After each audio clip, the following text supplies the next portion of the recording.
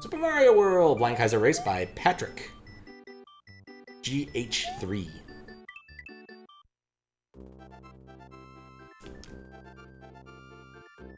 Welcome to week 5. This week's level has 7 segments.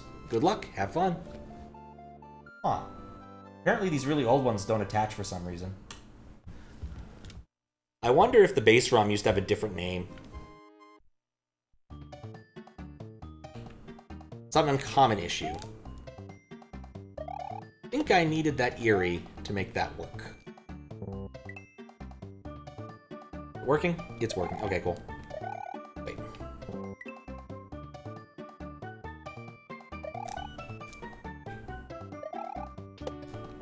Yeah, I can do that faster.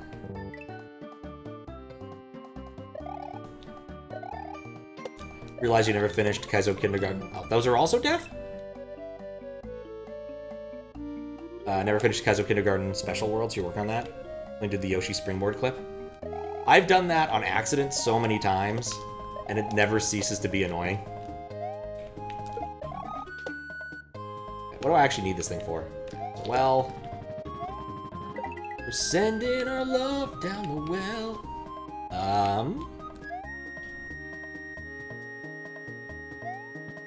There we go. Now we wait.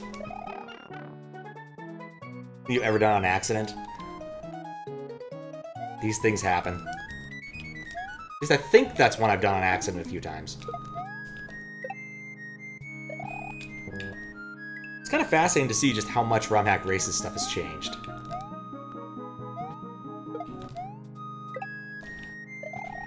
In fact, it'd be kind of cool if they wanted to do like an anniversary race where it's just like, we're gonna have people run through the, like, first 10 of them, first 15, first 20. Like, quite literally make it like a timed race, where it's the goal is to get through as many of the old Romhack Races levels as possible. Furthest person wins.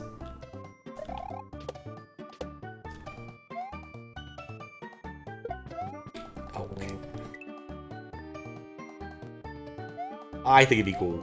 But of course, you could be like, you'd have to tell people, like, please don't actually, like, practice this, because that kind of defeats the spirit of things. But most people have a setup where they can just put all of the hacks on their thing at runtime. So it makes it a bit harder. What are we looking at here? I need to be embiggened. Oh. Right, I understand. I don't understand? Oh, I need to get back. Okay, I see this. It's there and back again. As many sort levels by shortest completion time. I meant in order. So, like, start at 1. Maybe let people pick an arbitrary starting location. Watch Return to Oz earlier? How was that? I've never actually read the Oz books. I mean, I know that the whole thing continues on quite a bit. The closest I've been is I listened to the audiobooks for both Alice and the Alice Through the Looking Glass. A lot of fun claymation. I do love some good claymation. One of the things I saw at the Adventure Game Con was Fogtown, which is an adventure game that's done in the medium of puppets. I think I needed to hit that so that it could jump again. Missed the start because it starts an insane asylum. Oh my. Definitely running late there.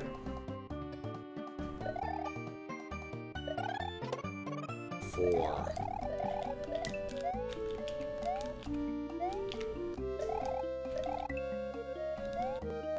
What was I supposed to do? Oh, there it goes.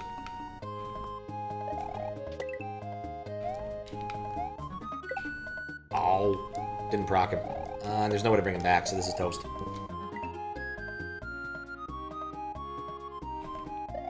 Yeah, claymation is cool. That's it.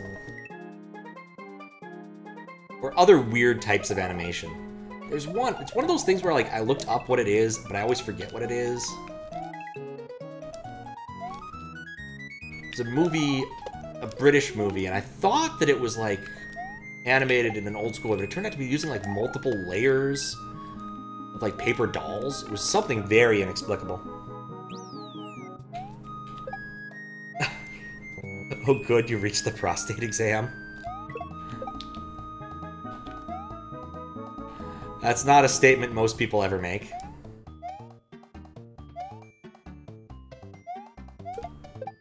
It does remind me that there was a, oh, in Kaizo Kindergarten. Oh, good.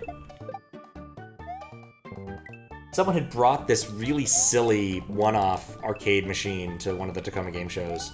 It was The Simpsons Proctology Party. And it was just a puppet ass, pretty much.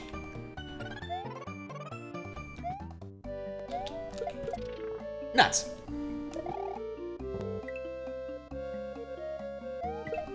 But yeah, they played a little clip from The Simpsons about proctology, and then it goes and demonstrates what's going on. It was one of those things that doesn't need to exist. But I don't mind that it does. Which is kind of weird. Level's pretty chill? Yeah, I think an awful lot of the, like, very old Romhack Races levels. Like, things have just changed so much in the last, you know, 6 and change years. I suspect I need that shell. I suspect I need that mushroom. Yeah, skill levels have just gotten higher and higher. And so, like, they don't do as many chill levels. I don't think there's that many people just lining up to make easy levels anymore. Or easier levels anymore. Oh, I need to get the shell, kick it there. Okay, cool. See, knowledge. Always go forward to get knowledge. Unfortunately, that no longer serves my purposes here. Tried to make an easy level, but it was kind of hard. The process or the level? Ah.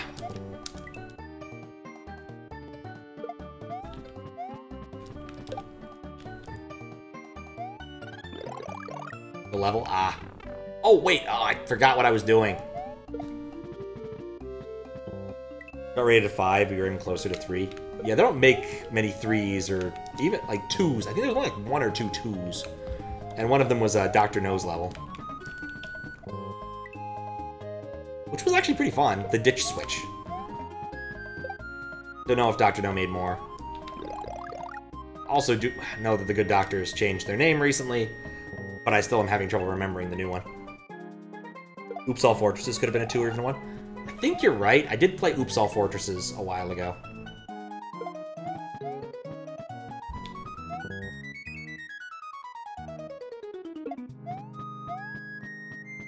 Dang it. You're jumping Kaizo Maker or Kaizo and Mario Maker. Now you're doing it in Lunar Magic, making a couple of upcoming hacks, been procrastinating so much though. And you have to work too, yep. Literally one jump for most rooms, easier than standard normal. Only the name change thread was still available. Ah, yeah. More of just a practice thing. It was very convenient when a friend of mine came out trans. We asked if we had any questions, and me and the DM both immediately shot our hands up. And our question, the same question is, can we still call you by nickname? And yeah, they were like, yeah, no, that's fine. Made it a lot easier. We use the new name a lot more often, but the thing is, we never actually called them by their original name. One of those, I'd have to actually put effort into dead naming somebody because I didn't even remember the name to begin with. There we go. I think it was a week, like, 2 before. I think the week before was a 2 and it was like a 3. Like, they had a 10 and the harder level was rated an 8 the week before. Nope. Speaking of work, gotta get going. Would you stay a bit longer? Enjoy the racing, it's late for it. Ah, thanks. Hope work goes well. See you later, Bunnyberry. Or Blueberry Bunny. Yeah. Very alliterative.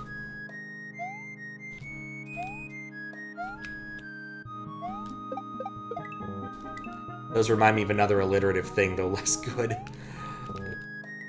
Called up my dad to talk with him on Sunday.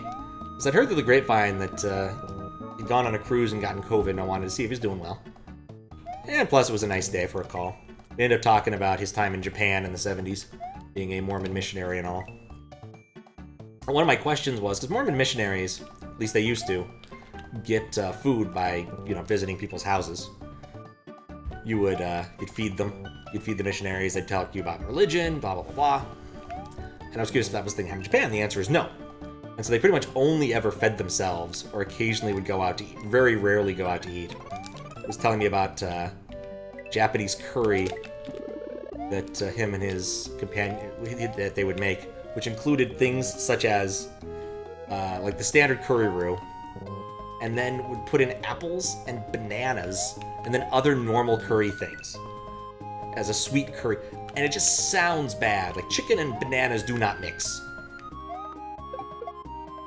But part of the reason we're talking about, end up talking about the tradition of curry, and one of the reasons why it was common in Japan, and the route it came to Japan was through the British military, The problem Japan was having was that their sailors weren't getting enough nutrients. They were missing out on some important things, like I think folic acids and whatnot. Because they would join them, you'd get like these people who are out in the middle, rural people, join up because they could get as much rice as they could eat, and then they would get this disease called beriberi, which is some sort of mineral vitamin deficiency. And so the curry has just enough of the things you need to prevent that kind of thing, was the idea. A little bit of flour or whatever. Anyway, the more you know.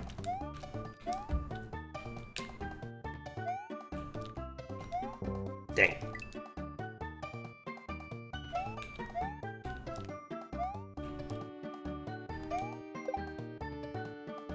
There we go.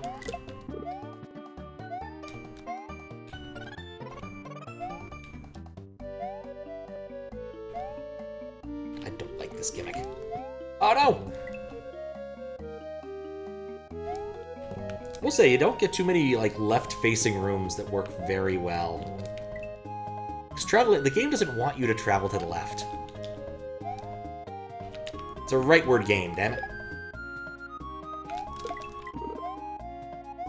What I should remember is it's not actually an auto-scroller, so I can't kind of outrun the block if I want to. There we go. Oh, that was fun. I know I've played that one before, forever ago, but it's a nice little blast from the past.